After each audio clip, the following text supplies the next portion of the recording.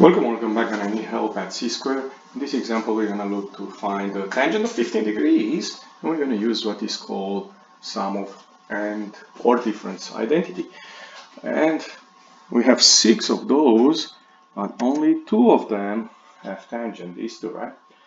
The very next question you want to ask yourself which one I'm going to use, and that depends on what way you're going to rewrite that 15, right? Using the classic angles like 0 degree, 30 degree, 45 degree, 60 degree, and so on. So obviously one way here to write 15, it's 45 minus 30. So that tells us from these two we're going to use this one. And we're going to have what?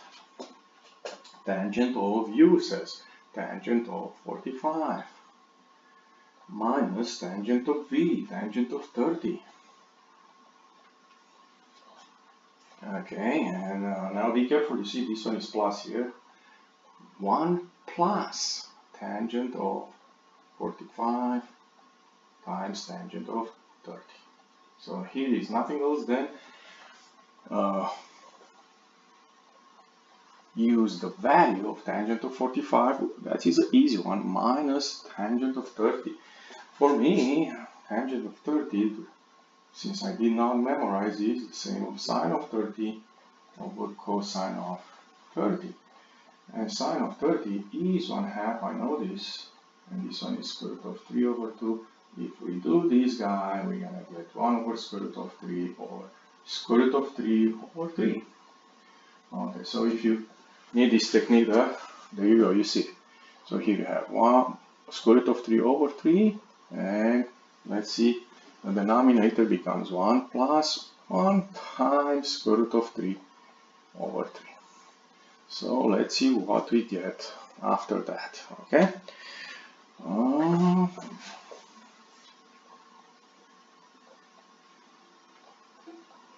So now we're gonna simplify the complex fraction, and 1 is 3 over 3, right? Minus square root of 3 over 3.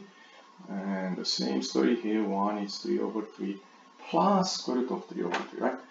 Because 1 times square root of 3 over 3 is square root of 3 over 3. So we end up with 3 minus square root of 3 over 3 and 3 plus square root of 3 over 3. Okay, these 3 cancel out, and the final answer will, this problem will be